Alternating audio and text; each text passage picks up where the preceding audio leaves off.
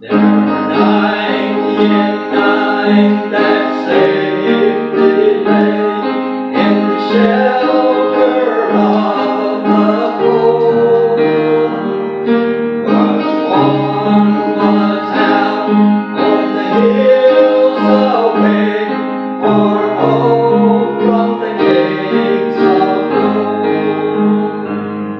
Away on the mountains wild and bare, away from the tender shepherd's care, away from the tender shepherd's care.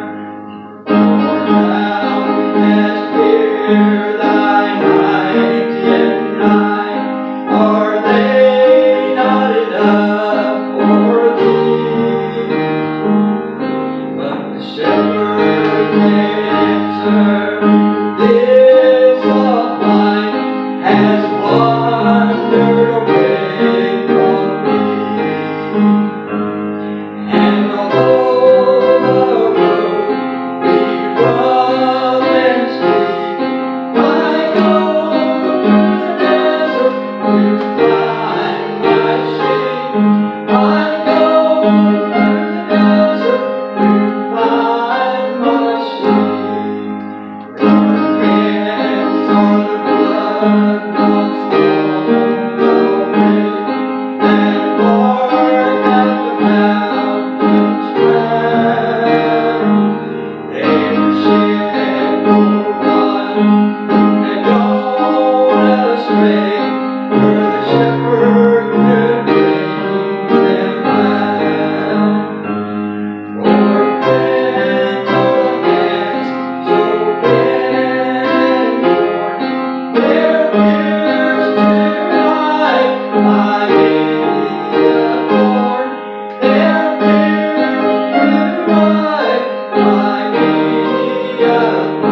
ears tear like many a thorn. But all through the mountains wandering, and up from the rocky steep, there arose a glad cry through the gate of heaven, rejoice, I have found my sheep. And the angels echoed around the throne, rejoice, for the Lord brings back his own. Rejoice, for the Lord brings back his own.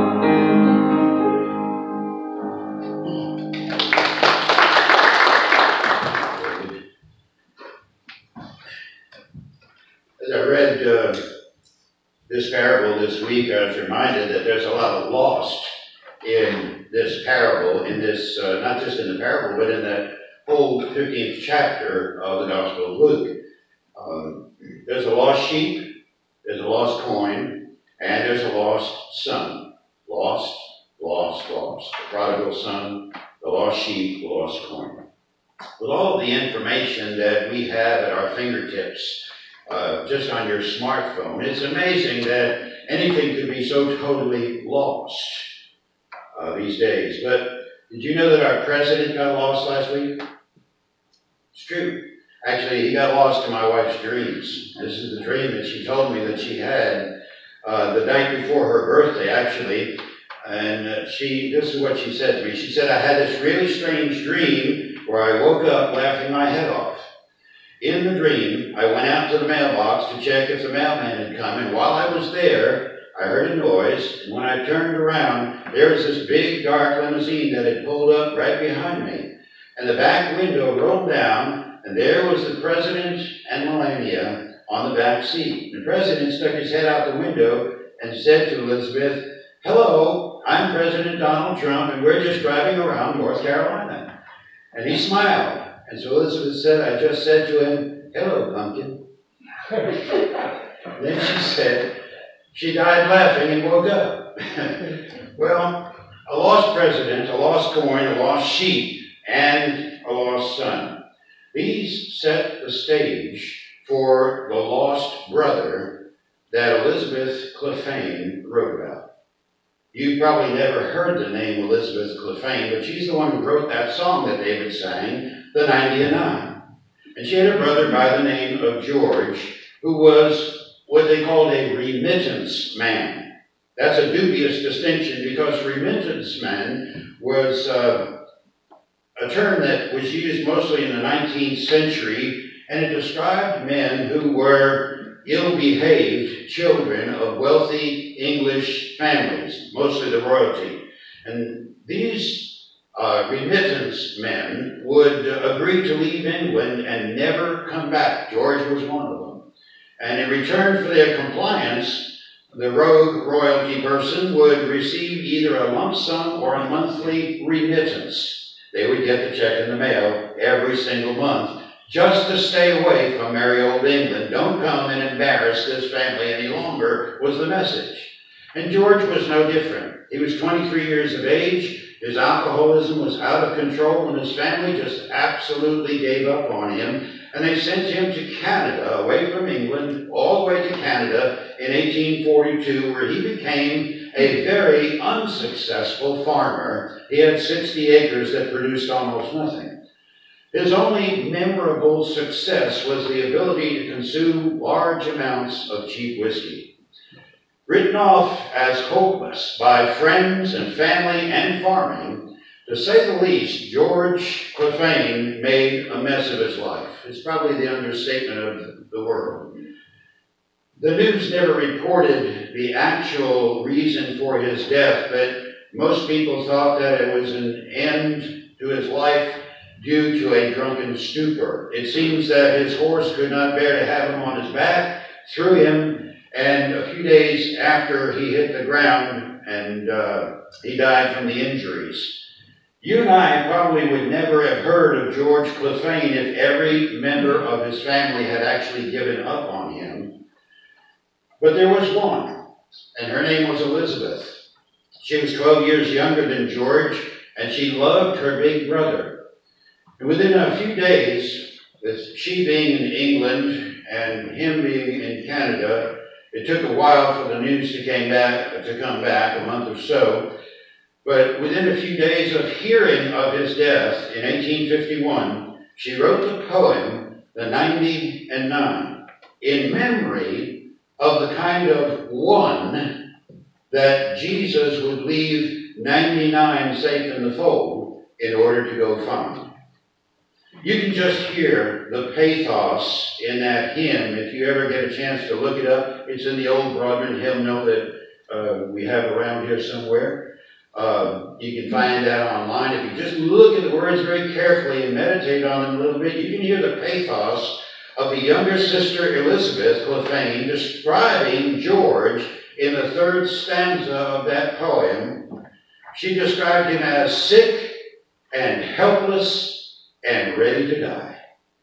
Indeed, if Jesus got through to George Clephane on his deathbed, and nobody really knows whether that happened or not, but surely with George's resume of failure and disappointment and disgrace, the last stanza of that poem tells us that the rejoicing in heaven over that one lost sheep coming home would have been a thunderous chorus of angels singing, the likes of which we have never heard. Now, that is the story behind the hymn that David sang. What do we make of the gospel that inspired that story, that inspired Elizabeth Clephane to write the 90 and 9? Well, there are the facts of the gospel, and you can get them by just reading, which is what we did earlier. Those are the facts of the gospel. There were 90 and 9. They were safe. They were in the fold. The fact is that the Savior left the 99 safe in the fold. Probably had some other shepherds there to make sure they didn't get out. Probably made sure that they were fine. But he left the company and the fellowship of the 99 good sheep to look for that one lost black sheep. There's the facts of the gospel, and then there's the deep meaning of the gospel, meaning of the facts. One of those meanings is that Jesus always seeks the lost, the least, and the last. He's always looking for that one who's lost. Remember what he said to the Pharisee?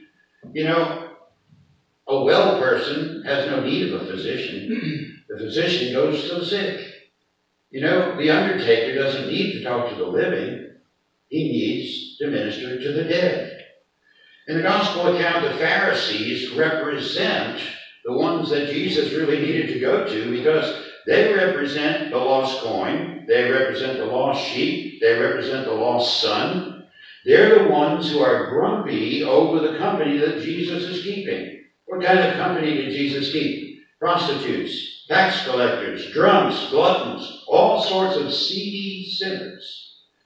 And in the debate that Jesus had in the 15th chapter of the Gospel of Luke and otherwhere in the Gospels, as we find the war between light and evil, between good and evil, between darkness and light, the war rages on. And in the debate with Jesus and the Pharisees, he tells them how the woman who lost her coin had to look for that coin where?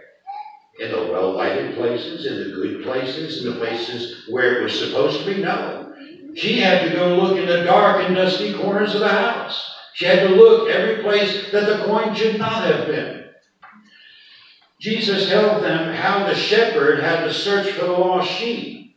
Not in the pen where they should be, not at his side where it would be better for them to be, but out among the rocks, the rocky, lonely places. And he tells them how the Father, where the lost son is concerned, had to wait patiently for the lost son to make his way home.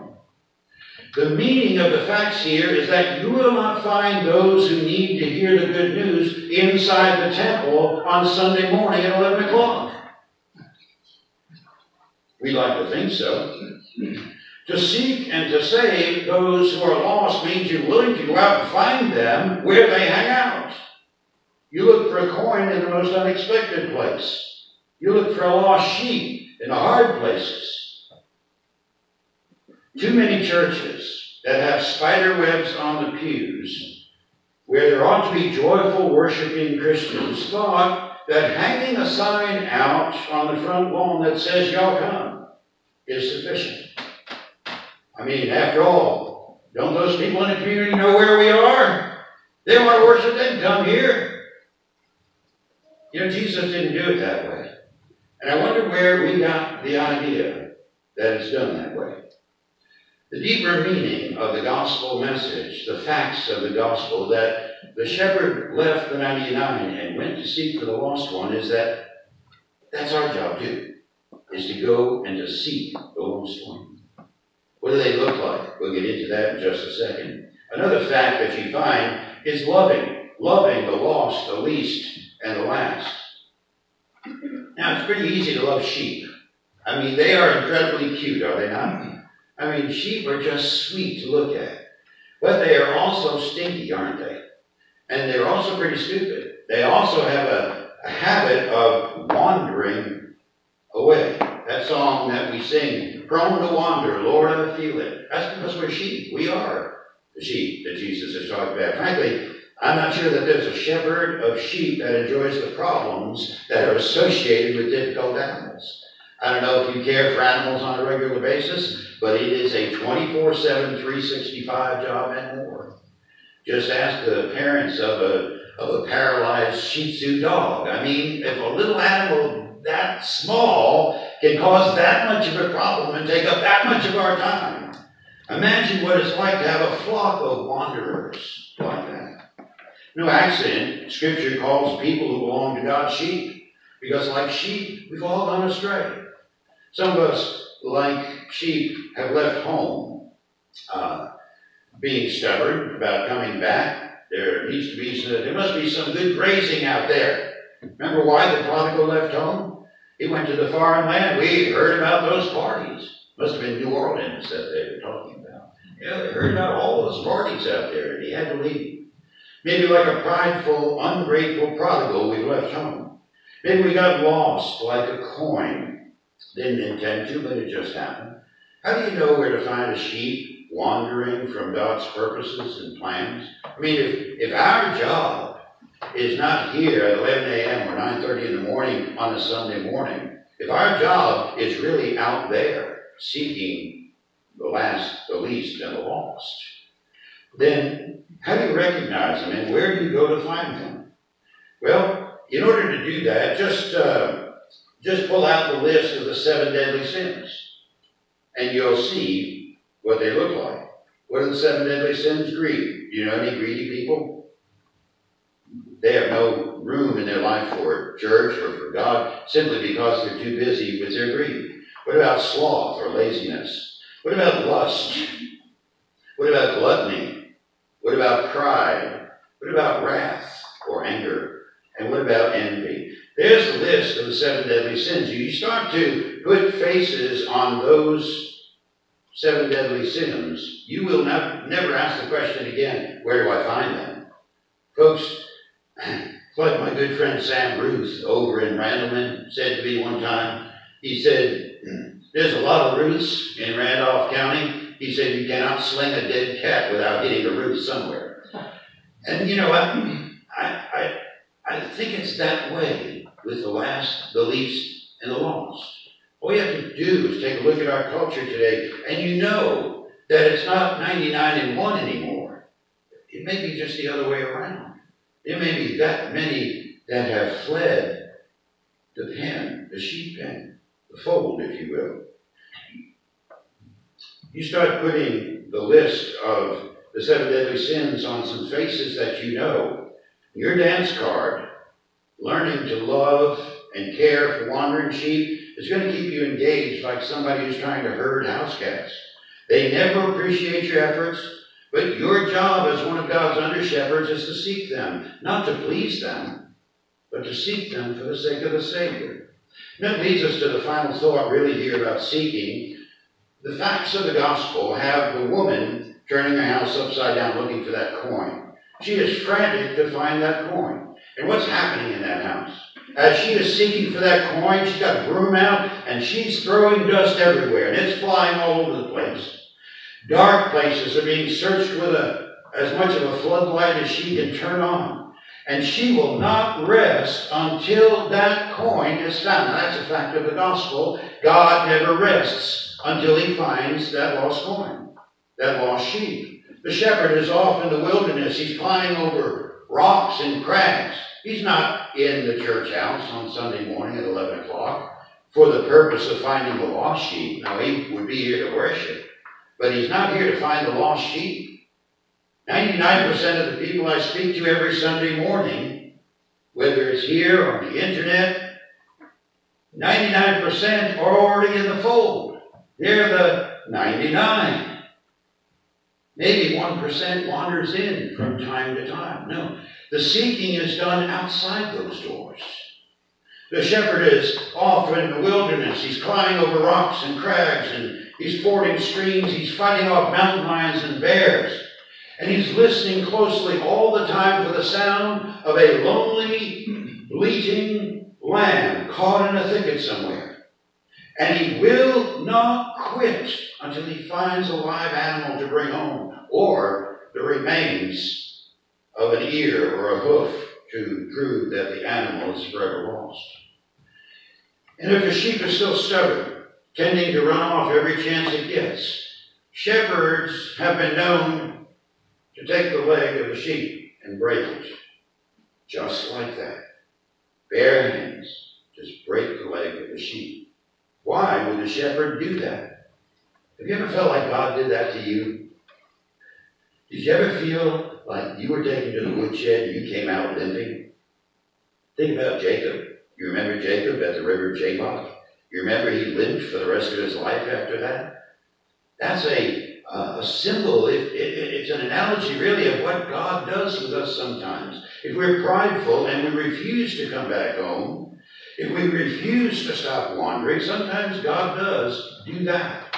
But listen, in Israel and every part of that world where shepherds understand this and do break a leg from time to time, During the healing process of that leg mending back together, that lamb can't walk. That sheep cannot follow the rest of the herd. So how does that sheep come along? You see the picture, haven't you, of Jesus with the lamb on his shoulders and holding both of the feet? That's where that picture comes from. The fact is that the shepherd will pick up that sheep with a broken leg, the leg that he has broken, so that that sheep won't wander any longer. And he will carry that lamb until that lamb is able to walk again. And the bond that develops between the shepherd and the sheep during times like that, listen, I'm not giving you a history lesson that I read in a book somewhere. I'm telling you what God did to wrestle. God broke me at a time when I should have been listening to him the most. It was shortly before we made the decision to go into ministry. God was making that decision for me. He broke my leg. He broke my spirit inside. He got to me because he knew what he wanted me to do with my life. And I was a wandering prodigal. The father of the prodigal will stand by the fence every single day until that son is seen in the distance coming home. And then you know what the father does? What did he do in the prodigal son parable? The father was waiting, and as soon as he saw the son, it says at a great distance, he dropped whatever he was doing and he ran to that son.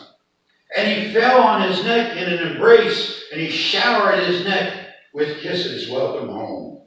I think about my father and myself coming home from Vietnam. I'd been away a year in the war zone. And I came home. I was so glad to see my family. I hugged my bride.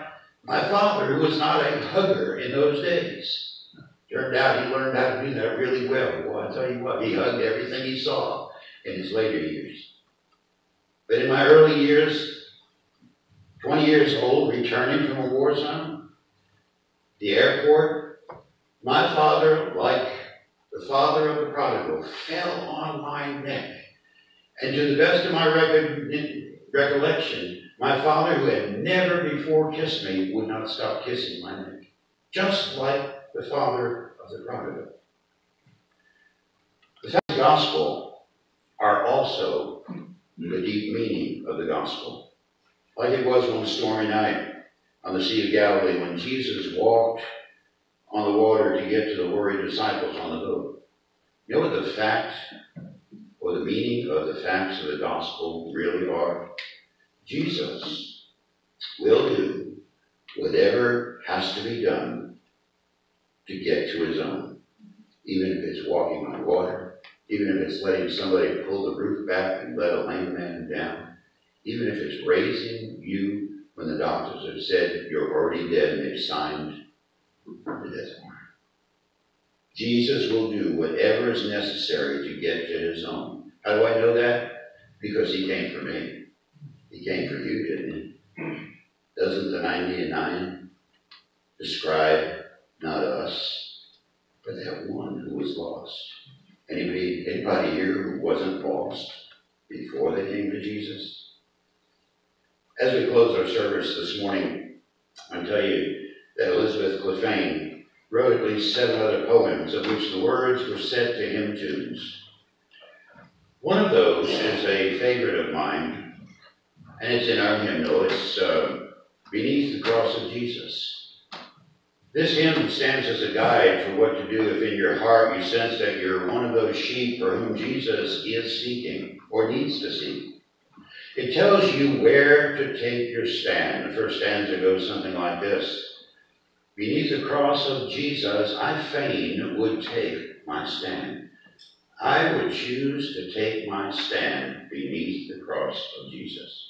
It tells you how to see the suffering Savior on the cross as one who died for you. And it tells you where it will lead you to rest in your soul. Boy, that term peace in our soul, isn't that the greatest phrase in the English language? Peace in my soul. It's all there beneath the cross of Jesus. Let's pray together. Father God, for any of us who have come to the point of truly surrendering our will and our life to you, we understand what the author Elizabeth Clephane knew was the condition of her brother's soul, sick and helpless and ready to die. And Lord, a soul apart from you is all of that, sick and helpless and ready to die. Lord, help us be ready to really live. Help us to embrace your loving embrace. Let us not be satisfied to be a lost coin hiding in our 401k protected from the offering plate. Help us to be wide awake like a prodigal, finally realizing what a pig pen smells like. Help us to swallow pride and come home and take our stand beneath the cross of Jesus. And Lord, for those of us who have already been there, help us to help others. Plant the seed of seeking in our hearts and our bones, that we might be like Jesus, ready to hang out with those who need some good news. For the glory, the honor, and the praise to which you alone are worthy, O Lord, we pray in the name of the Son, cooperating with the Spirit to honor and exalt the majesty of the Father. Let it be so in each of our lives. Amen.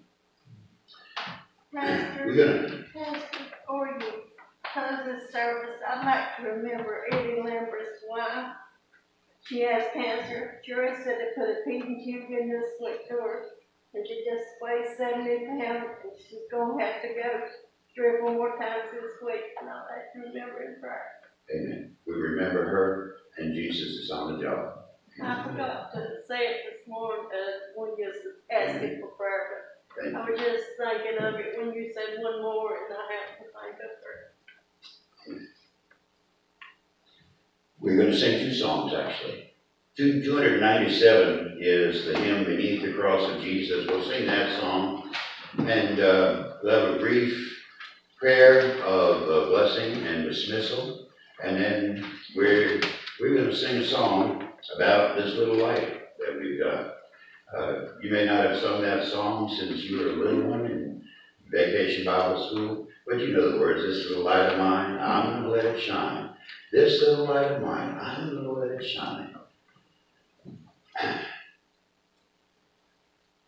That's so we can go out of here carrying light. Because where is the job? Not here on 9:30 in the morning on Sunday. Where is our job begin? Out there, seeking the last, the least,